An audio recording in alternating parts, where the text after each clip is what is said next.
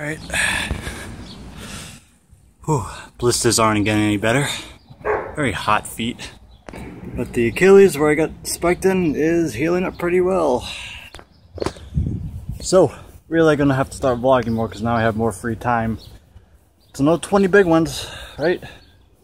It's 95 degrees today, and you know, for some reason I feel pretty good when it's this warm out. I don't know what it is, but you know, it's just my thing is the heat. So here's a couple of steps you guys can do to prepare for the summer and the fall when building mileage, base, and strength training. Now, I like to work on learning to run twice a day, right? That's a great way to build mileage, but to scatter out the runs in the day.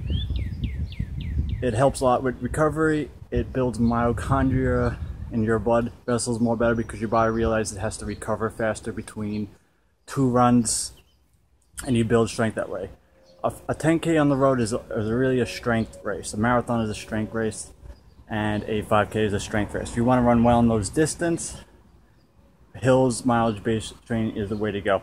Now, when it's hot out, this gives you I call it a poor man altitude simulation, where the air becomes hot, blood pulls away from your internal organs to cool your body. You're sweating more stress on the body. More stress on the body makes an adaptation, makes the body want to adapt more to that specific stress. And when it cools off, you get into the fall and you're flying, you're feeling good. I've done every summer like this for so many years, guys. And I know how it feels. Sometimes it sucks. Sometimes you're hot, you're losing a lot of electrolytes, right? And that's why sea salt is the #1 thing.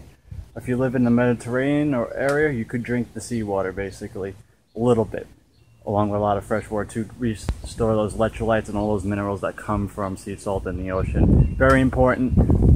Also, training in the sun. Some people are sensitive to the sun. They get sunburned more.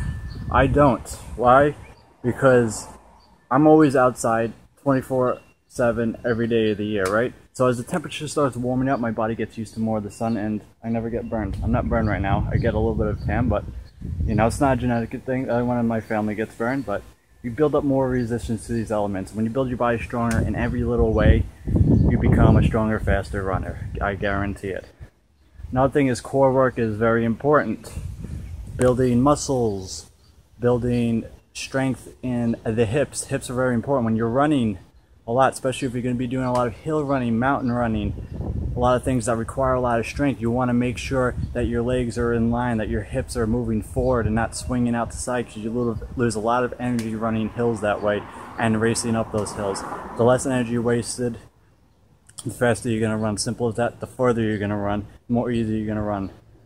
So hip strength. I have a hip band. Leave a comment down below. I may show you a few things tomorrow. And tough it out.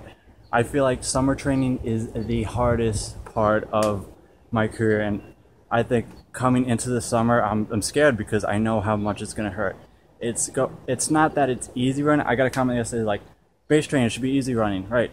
In a sense, it's easy, as in the pace is slow, but it's not easy running, guys, because this is the time where you need to build mileage. This is the time you need to get strong. And when you're running 8-minute miles over mountains in the heat, it's freaking hard. It's the worst.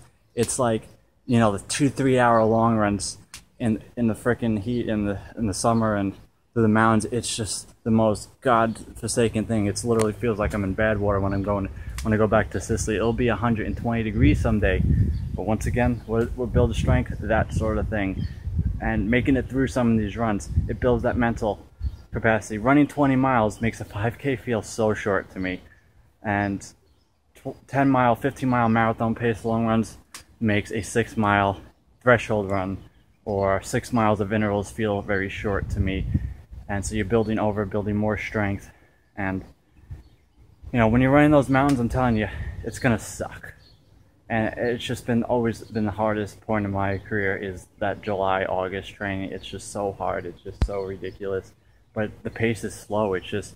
I think what makes it hard is that the pace is slow because you're so tired that you're going 8-minute miles because you're running on hills, but then the time on your feet is so long and you just hours in the sun, hours up those trails, hours, and you know, you come back and The only greatest thing, the greatest reward from that is like this ice cold watermelon, the fresh fruit. And that's why I always advocate a vegan lifestyle, like raw vegan, especially in the summer, if you could do as much of it.